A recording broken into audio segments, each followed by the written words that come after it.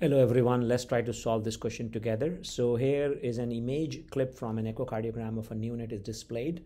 So this neonate will benefit from, so 4 medications are given. Give it a thought and see what it is. What's the right choice? So the right choice here is Milrinone. Because we don't see any indication for furosemide here, as you know, there is no VSD or nothing, not much information is given about why furosemide is indicated. Dopamine could include or increase the cardiac contractility, but here again, as we see here, the right side is already hypertrophy with a lot of TR as displayed in the Doppler image as well. So basically milrinone is the answer here, and hydrocortisone will not help in this condition because there's no mention of hypotension or other conditions.